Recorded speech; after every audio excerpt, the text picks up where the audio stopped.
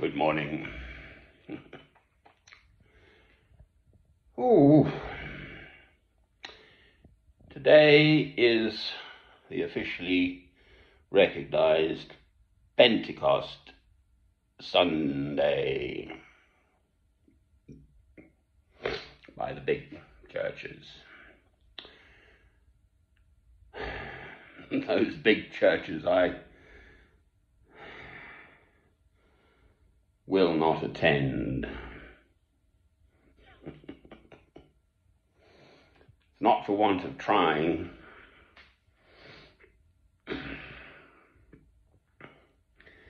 I've just experienced the second attempt at a woman trying to coerce me into the Roman Catholic fold, and it's not going to happen.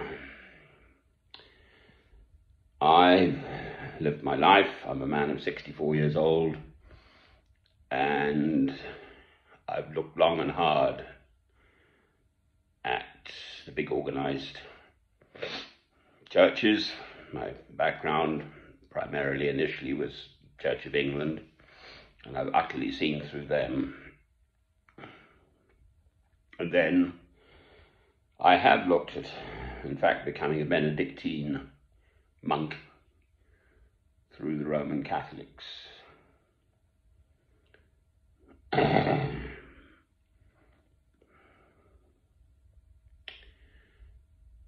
And then, after years,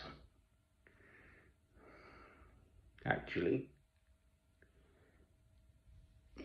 decades even, in fact, in my personal life, I realized, because I'd looked so closely, in fact, the monstrous iron fist of Roman Catholicism as it exists now in the world. I'm afraid, as far as I'm concerned, it's a closed book. What God does with those people is up to God, nothing to do with me. In the same way that what he does with the Muslim or the Hindu or the Sikh or the Buddhist or the non-believer, it's not primarily my problem. Yes, I am a Christian. Yes, I try to let the light of Christ shine through me in this dark world.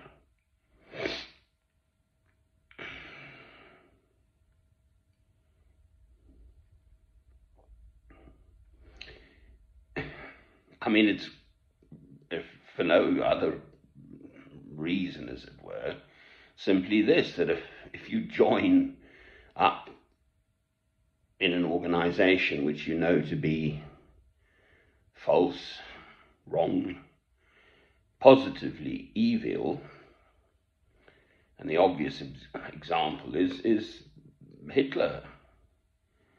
Clearly he got a lot of followers, and deceived, and whatever. I mean, one talks of testing the spirits. Incidentally, I'm not experiencing any sort of inrush of the Holy Spirit today. I have experienced it. I do know what it is, and I am not in sync with what's going on in the big organized churches around me throughout the world now, today. I utterly do not feel the Holy Spirit in me today, and I have experienced it. I do know what it is.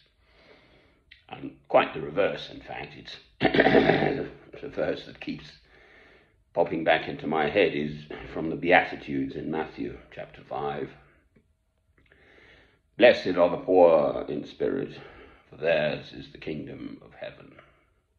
That's actually what I'm experiencing. I just feel less sort of yuck, for want of a more proper a word to find. Hopefully it will pass.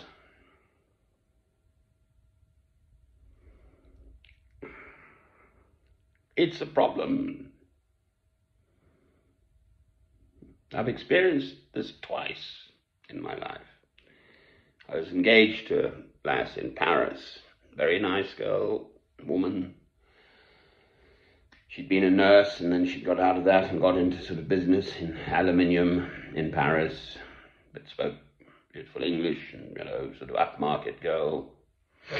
And she stood me outside a Roman Catholic church eventually after 5 years probably we'd been together, and said, either you become a Roman Catholic or that's the end of us. And that was the end of us. In a much lesser way, I've experienced this of late with someone I know in Spain who's married and so on and so forth, but they thought they could coerce me into Roman Catholicism. No chance. Yes, it means I'm alone, basically. It's much harder. It's so much easier to join up, become a card-carrying member of some group. But what about, I went to Peru, and I kind of love the fact that at the market, a great big enclosed market with stalls and little old ladies in those beautiful, they wear these bowler hats in Peru. This was in Puno by Lake Titicaca, and just a few little old herbs or something they're selling just around them. Grandmothers with a little grandchild there, but there was a shrine and candles lit. It's a very Roman Catholic country. Big cross on the hill. Same in Brazil. Sao Paulo, isn't it? With Christ, great big statue of Christ, isn't it?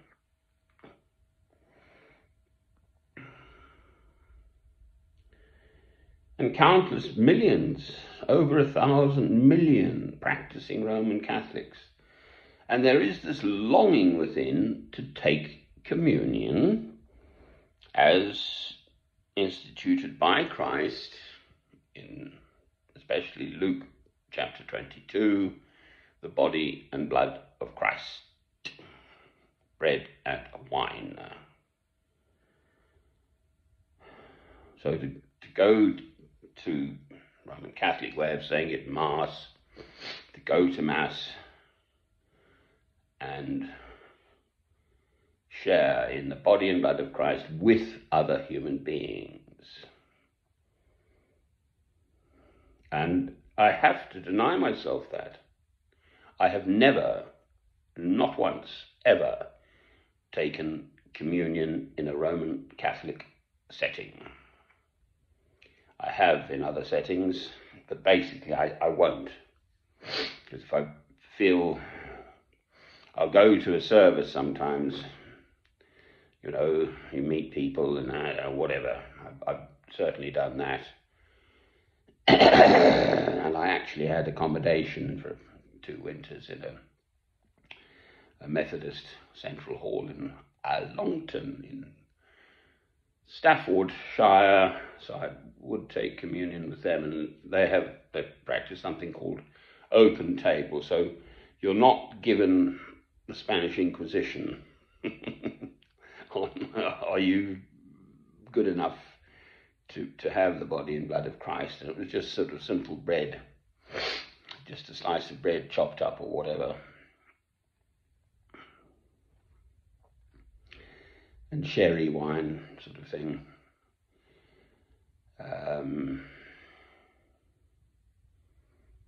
If you feel within yourself that it's appropriate for you to take communion, then so be it.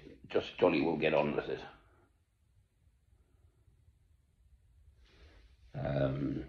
It's called Open Table.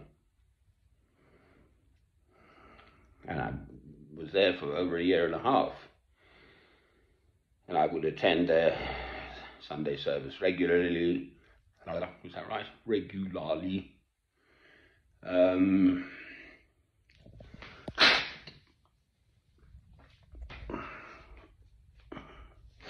Excuse me. Anyway, that's me rambling as usual. I don't know what to do about this. I'm going to stay true to what I believe is a path guided by Christ to God, come what may. The world can go and do its own thing. It's not a game, this. I'm a man of 64, as I've probably already said, and I've been at it all my life.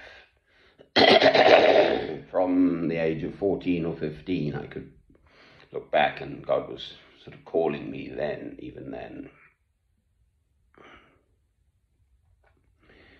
So day by day, take up your cross and follow me each day. I've been at this all my life.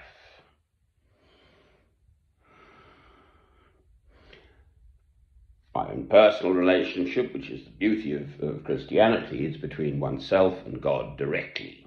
No leaders involved. China hates it because you don't bounce straight to the great big human leader. People actually go direct to God and bypass any sort of human authority, and they don't like that, obviously. You get killed, actually, in China for being a Christian, if you're not careful. So I can't sort of fix what other people do. But I am absolutely clear, I will not join the monstrous hypocrisy of the current way things are within that organization of man, the Roman Catholic Church. No, that's not a very happy thought, is it? Well, it is and it isn't. I like to end on happy thoughts. Yes, the Holy Spirit does exist. I know from personal experience. And it comes. It's not something you can ask. You can ask for it, but it's not something you can sort of conjure up. If God chooses to allow the Holy Spirit to come to you personally, individually, that's it.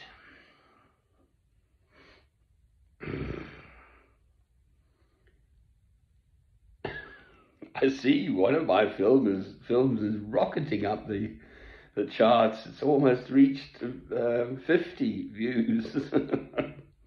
The second coming of Christ, of Jesus Christ. Wonderful. So people must be finding it. I haven't found my channel particularly.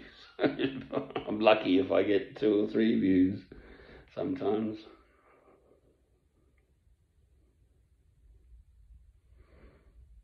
Christ will come again. There is absolutely no doubt or shadow of a doubt within me. Whether it happens in my lifetime, well, that would be a wonderful blessing. Because we'd all know, okay, it's in Acts, the passage about at the end times,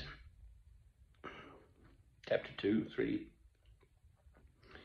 this inrush of the Holy Spirit, and people will have dreams and all of that. It's from the book of Joel, I think, in the Old Testament. And the whole world will just know, bang, just like that, because God is the boss. And he can do that sort of thing.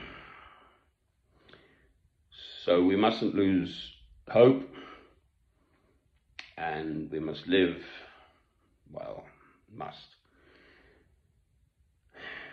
In my way of looking at these things as a Christian, we ought to live each day in loving God through Christ, in faithful, hopeful, loving obedience to God. Amen.